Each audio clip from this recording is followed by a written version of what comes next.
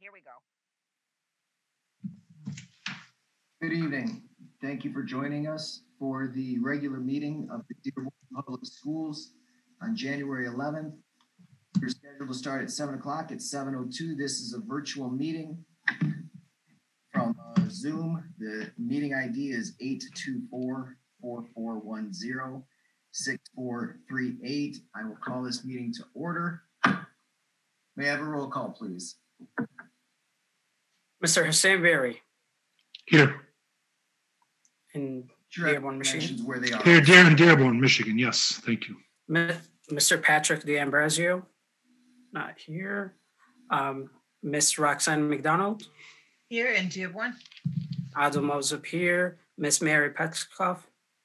Here in Dearborn. Miss Erin Watts. Here in Dearborn, Michigan. President Jim Thorpe. Here in Dearborn, Michigan. Next item, please.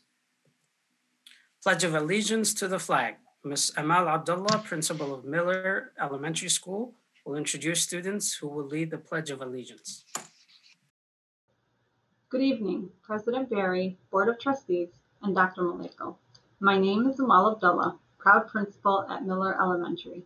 I am honored to introduce 4th grader Mohammed Al-Kadri, 3rd grader Malak Hamoud, and kindergartner Alyssa Asali, who will lead the pledge tonight. Please stand and face the flag. I pledge allegiance to the flag of the United States of America and to the republic for which it stands, one nation, under God, indivisible, with liberty and justice for all. Well done. Thank you very much to our students for leading us today. And I see that they did it in 2 separate languages. So good to see the signing on there. All right, next item, please. Superintendent's update. Good evening, everyone. I'd like to start with our traditional moment of silence. I have a few comments to make. First is we have 365,000 deaths in the United States, and in Michigan over 14,000 from COVID-19. And also, unfortunately, we did have the passing of a teacher from Stout. So this does hit home, Mr. Bill Klan. And I have spoken to his family and offered condolences on behalf of the district and the Board of Education. And I also do want to mention that, we are part of Dearborn Heights as well, and Mayor Paletko has passed away. And so our thoughts and prayers go out to all of them and anyone who's suffering as a result of COVID-19. So let's take a moment of silence now, please.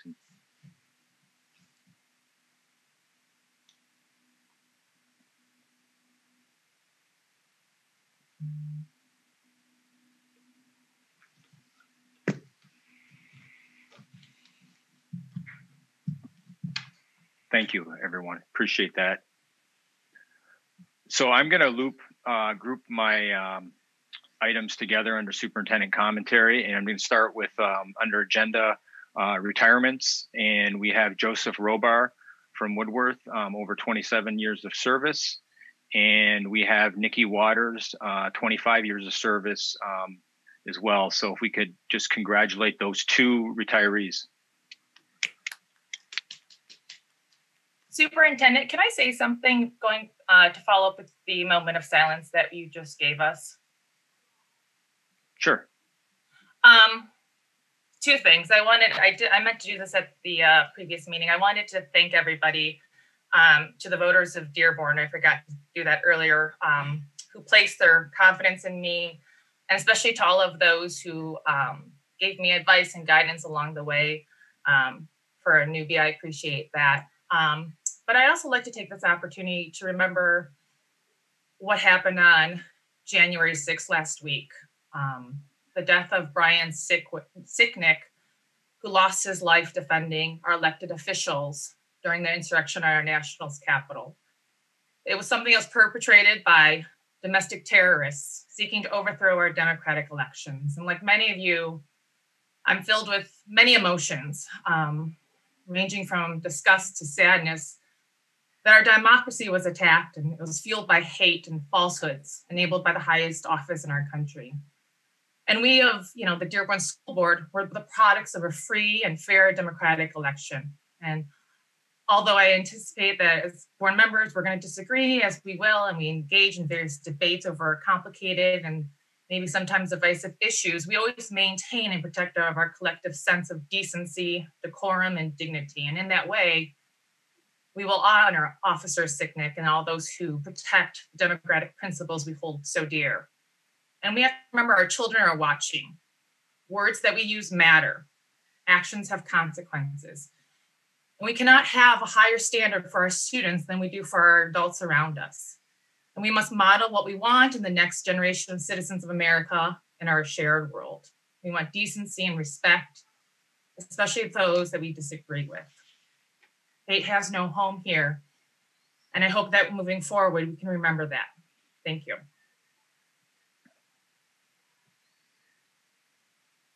Well said. Okay. Thank you. So I'll just continue along then with my commentary. I want to congratulate the trustees that officially took the oath of office. I know just at the previous meeting, Trustee Petlichkoff, Watts, and Trustee Mosip. And I also want to congratulate the new officers, President Thorpe, Vice President McDonald, Secretary Mosip, and Treasurer Watts. Looking forward to working with all of you and all of you on this board. I think this is a great board, and I know we're going to do great things together. So congratulations. I also want to mention, I want to mention my colleague and over at the college, President Cavalluna. I want to give him credit and appreciate the great relationship as we've continue to work together. He reached out to me on a couple of issues, and we're able to quickly resolve them because of the relationships we have and because of how our teams work. And I think it starts with his leadership. And so I want to say I appreciate him and his ability to work in a positive manner, because what helps over there at the college, helps our students as well at the P12, as we have such a great partnership. So thank you to President Cavalluna at HFC. So now I want to get into, and the reason I changed some of the commentary has to do with some of the events that occurred on Friday relative to the governor. And I do want to give an update on the COVID data, which right now we're still at a 12.2 positivity rate. And we're in that level E from Wayne County Health Department for the risk level. We're looking at the last few weeks, we've been getting about 40 to 60 positive test cases in Dearborn. So although it's 12.2, which is high, the Wayne County rate, we are trending down. So I think that is a good thing. We are at one point at 15.9. And so there is trending down. So we know we were going to have that surge coming right after the holiday, but it is kind of some positive news that we are trending down. Now, I will also say this. The Michigan Department of Health and Human Services that came out with the matrix that, we've shown here, that A to E rating, and it has us in the E, they were saying that we need to follow that, and they implemented that in October. And now they're actually saying that it's not required to follow it. It does not mean that we can't still use it as a metric, because the data, my understanding, will still be there. And that's what the board has approved in previous meetings for the metric. So it's still available, but it's no longer required from the Department of Health and Human Services. As far as the mode of instruction goes, so a lot of you probably heard or you saw the headlines, on Friday when the governor said she is encouraging in-person instruction by March 1st or sooner. And so I wanted to mention that is something we'll have to discuss. But legally, the power still stands with local boards of education, which is the legislation that was passed in August. So what she's doing is strongly encouraging this, but it's not an official legislative mandate, but it is something she's encouraging. So I want to also mention that the plan that we brought forward to the board that was approved on October 26th, we're still in very good shape, actually. So even if we want to move forward with the governor's recommendation, all we would have to do really is tweak that plan. My team is already on it. once we got the news on Friday. I've talked to, at the time it was incoming President Thorpe, and we've already been meeting and discussing, but we're in very good shape because we've already spent so much time planning with administration, planning with the principals, discussing with the union. It would require some tweaks, but it would require, in order to do it, now this is potentially, because if the rates keep going down, then our metrics, the COVID data metrics, if we meet them, which I hope we do, then we'll be okay. But if it doesn't, then in order to have in-person instruction by March 1st, we would have to modify those metrics because we wouldn't be able to use them as a guide anymore. If, for example, the rates were higher and we chose to move forward. Now, if the board recalls, and I know we have Trustee Watts here is new, but I know she's been monitoring the plan because we discussed it. Our plan is a phase-in model, and so it's a K2, then a 3-5, and then the same thing for the secondary. The only thing at the secondary, my team and I were talking, and we would look at a potential phase-in for the secondary as well. Our team has been working very, very hard on logistics. There's been many meetings with principals. This has been very tough on staffing with the whole situation of looking at different schedules. And I also want to remind everyone that parents still always had the option for a total virtual learning program. So even if we do come back to in-person, parents, or when we do, if and when, parents have always had that option. And we had 2 large windows where the parents could sign up, as the board is aware. We are modifying the high school schedule starting in the second semester, and that is being done regardless of whether or not we move for in-person learning. Part of that is to prepare for in-person learning, but part of it is to provide what we call more synchronous learning for the high school. As the board and the public may be aware, we've changed that at the middle school. So this is something we've been working on for quite a while, and this will also be a positive for us when we move on in-person learning. Along with that, that's why we've also had to change some of the start times. And I think the board will be pleased that we will not have our high school students, given the situation, starting at 7:15 a.m. We'd be looking at an 8 o'clock a.m. start for high school, middle school 8:50, and elementary 9:40. I think it's important for me to mention that, and with the start time issue, with all the levels, it's something long-term we want to look at. So this gives us an opportunity. I also want to mention all the safety protocols. So the new order that came out, and we just received a lot of the documentation today, is actually allowing for less of a standard with some of the safety protocols. It's giving the districts more flexibility. However, I want to say that we will always follow the higher standard. Now, we may get into situations for logistical reasons that we have to look at the situation, but we also have a mitigation plan for safety that was approved by the Wayne County Health Department with almost 100% rating. So we have a great plan in place to make sure that our students are safe and our staff are safe when they enter the building. So I do want to remind the board about that. Now, I spoke to who is now President Thorpe, and I know we're looking at a retreat on January 23rd. So because of the timelines, I did speak to him about this, and because of the announcement that came out Friday, and again, it was just Friday, so we only had the weekend to kind of talk about these things, we may need to have a longer retreat rather than having a second meeting. And the reason we would is we need to look at the potential for a phase-in model under the governor's recommendation. If you recall the legislation, and we're going to approve it tonight, so it's on the agenda for the continuation of the current learning, given our data and given our plan, that the board is still, even though the governor is recommending what she's recommending, the board is still obligated and required to make that approval every 30 days. So in order to meet that requirement, the February board meeting would not be in time. So we would have to move forward. We could have it at another time, but I talked to President Thorpe, and we discussed just doing it since we already have that scheduled, it seemed to be a convenient time. Further want to mention, the other big thing was the vaccine distribution. There was a press conference on Wednesday And it was actually happening. I was watching the governor's announcement right as the situation was occurring in Washington, and thoughts and prayers to any of the victims in Washington.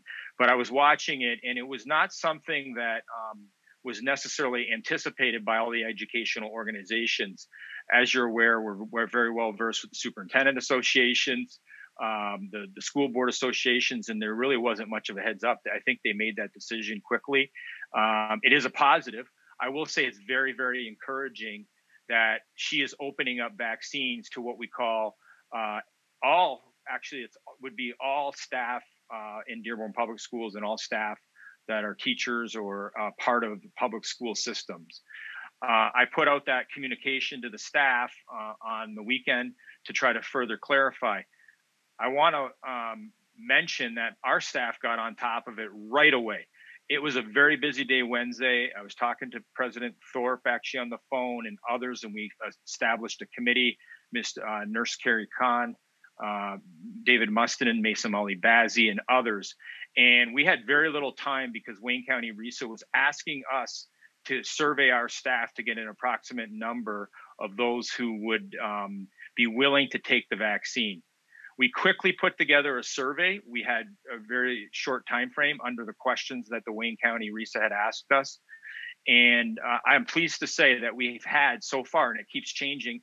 We opened the window, it's due today, but we've had 1,950 staff members take that survey to just a few hours ago. I was given that number. 74% approximately said they'll take the vaccine. Now that is subject to change, obviously, because people are still submitting. But I do wanted to mention that. And I also want to mention that we have a great relationship with the Wayne County Health Department. We work very hard. I have a weekly meeting, as I know the board's aware, every Tuesday with local leaders in Dearborn under the governor's office that meet with Dr. Hamami, the epidemiologist. But it's not only that, Mary Rowan and others from Wayne County Health Department. We continue to have a dialogue. I also will give a lot of credit to Nurse Carrie Khan, Nurse Candace, and the other nurses, because they do a great job, and they do a great job keeping me informed. I think that's an advantage for us because we're able to get through things and ensure that we're maintaining the health and safety, for our staff and for our students. However, the reality is this, which I put in the memo that went to the staff, is that we have to be patient because although the governor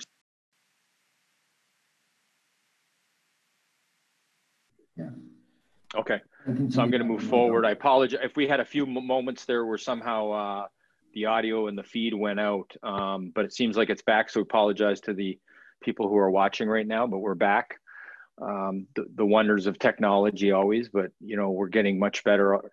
We improve every day, and I think people are getting used to it. Maybe we want to. I know at some point we would like to be in the boardroom again all together, and I know that will happen. So. But just to continue where I left off with the vaccines, it is a positive again that we are in our staff, because obviously that will help to get our students back. It'll help to protect staff with the vaccine. And so we have a plan in place already. In fact, we've talked to the Wayne County Health Department. We have ways that we could even support. We're so large. We're the third largest in the state. We're the largest in Wayne County because Wayne County does not include the city of Detroit. They have their own health department. And so we're ready. Wayne County is ready. I've talked to Dr. Hamami and others. I'm on meetings, but they are not getting the number of doses that they initially thought they were going to get and or were promised. And so they're ready to roll. They've got distribution methods. Right now, they're getting about 900 doses a week, is my understanding. And, for example, I just said 1,950 employees. Well, we have, almost 2,700 employees. So if you take 74%, we're going to have to take several weeks of their doses just for us in order to vaccinate all of our staff. So, that is just something to consider. It's been mentioned, and it is true that, hospitals and pharmacies may be offering. And of course, we're going to promote that if we're aware of it. Right now, my understanding is they're also short of vaccines. They're trying to open it up for different categories. Right now is not essential workers, so teachers will fall under the essential worker. But right now, from the information that I got from the nurses is that they're not opening there. Now, we are also directed through the Wayne County RESA, which is through the state, though, to work more directly with our county health department, Wayne County, and that's our better route to, or that's our, I'm not going to say better, but that's the route to go where we could get the biggest volume. Having said that, though, we are open to other options if it becomes available.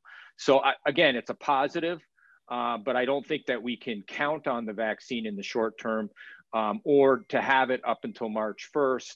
And even in the governor's conference, there was no commitment to say that all educators would have the vaccine by that time. So I just wanted to kind of mention that and put it in perspective. So we'll have to kind of have more of a dialogue with the board. My team continues to work. Again, we had a meeting today. We're going to continue to meet, and we're going to be looking at different options to come up with a potential plan to provide in-person instruction. Again, the board will have to consider, you know, the metrics that we're currently using.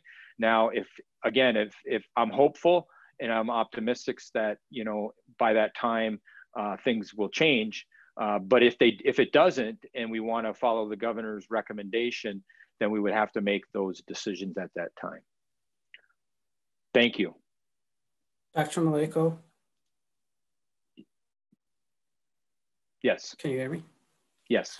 Yeah, I just want to mention something about the vaccine. I do work for Beaumont Health, and I was lucky to receive the first dose of COVID-19 vaccine, and I'm slated to get the second dose on the 25th. But I want to say that Beaumont is highly dedicated to this, but they're moving very slow, and they're just opening now the line for people who are over 65 to be vaccinated. So I have full confidence in the Wayne County Health Department to distribute the vaccine. What I would recommend is that we start also our prioritization, since we're starting with kindergartners to second grade first, that we start with those teachers and staff who are most likely to be in person as well. So just to keep that in mind. Thank you for the comment. Trustee Barry. Dr. Maleko, just so we're all on the same page, in your statement, you said something about the VLP. Will parents have another shot at the virtual option? Did you discuss it all? No, we did not, because when we announced it, if you recall back in October, we basically opened it up and said you had to commit. Now, that doesn't mean that we won't try to accommodate people. But I think we made it very clear and very public when we opened that second window that, hey, you really have to make the decision that, you know, because of staffing and planning, it makes it impossible. Now we're looking at different instructional options for secondary that haven't been finalized. So there may be some options depending on how we end up implementing coming into the building and, you know, students taking classes virtually from home. If we make those decisions, we might be able to accommodate more. But I think we were very public, very clear, and we said, you know, look, you need to make that commitment, and that's why I think the board had encouraged me and our team to open that second window, and we made sure we did, because we also have staff in place. For example, right now at elementary, we've hired additional teachers just to take care of the VLP, and so that's why we needed those commitments at that time. So you might recall too that we had the first August window, and then we kept allowing for a longer the deadline. We kept pushing it back. Now, as we keep pushing it back, it makes it really hard on staffing, especially in our district being so large. So we needed to make that decision, because what happened is in the interim, once we closed that window in October, that's when we went out and we were able to hire some teachers. So, you know, of course, we always will try to accommodate, but we just won't be able to, you know, promise, you know, the VLP, the virtual learning program. Yeah, I just wanted you to clarify that, because earlier when you were speaking, it was kind of vague a little bit that they might have another option, which you and I know that we closed that window. Okay, Yes. Just wanted to make sure. Thank you. Yeah, Trustee thank you for getting me to clarify it, Trustee Barry. Dr. Maleko, something that Trustee Mosip had said, and I know this is what some of the hospitals are doing with stage 1A, is with logistics. They know that the side effects, you should anticipate some sort of side effects once you receive the vaccine, especially with the second one. If we were to logistically have, like Trustee Mosip, K through 2. Going forward, do we need to then come up with a schedule to make sure, like, for instance, if a kindergarten teacher is out because of the side effects of a vaccine, do we have the sort of substitutions available or substitute teachers available so that while they're home that day, so we don't have, many vacancies in the schools with the teachers? Yeah, we have a plan for, substitutes. What I can tell you is districts that have been implementing in-person instruction, and a lot of my colleagues from across the state that I'm in meetings, a lot of times what's happening though is they've had problems because of staff shortages. They've had COVID outbreaks, and then they don't have enough staff to run some of the schools, and they don't have enough substitutes. So we do have them. HR has worked on it, but I can't tell you that we have a model where we could say we could if we lost a lot of staff or a lot of staff were not able to attend. Now, depending on the level, if someone were to test positive, depending on how severe it is or however it is, depending on what form of instruction we're in, obviously we also have the ability for people to work from home, especially right now. Once we become in person, then that sort of thing will change. So I feel like we're good right now. But, there is a danger of staff shortages, to be honest, and to be frank, and because I'm hearing it from my colleagues across the state. Thank you for mentioning this, Dr. Maleko. It was great to hear the governor say that she's starting to open things up so that the educators can get vaccinated, but I feel it was perhaps a little bit premature. To me, it's when you're getting ready to board an airplane and you say open boarding for everybody, they crowd into a line, it doesn't get you on the plane any quicker. So doesn't mean you're going to get a vaccine any quicker, but it means at least you're in the next group. It'll take some time for all of our staff to get vaccinated. Did you have any additional comments? No, I'm finished. Thank you. Thank you.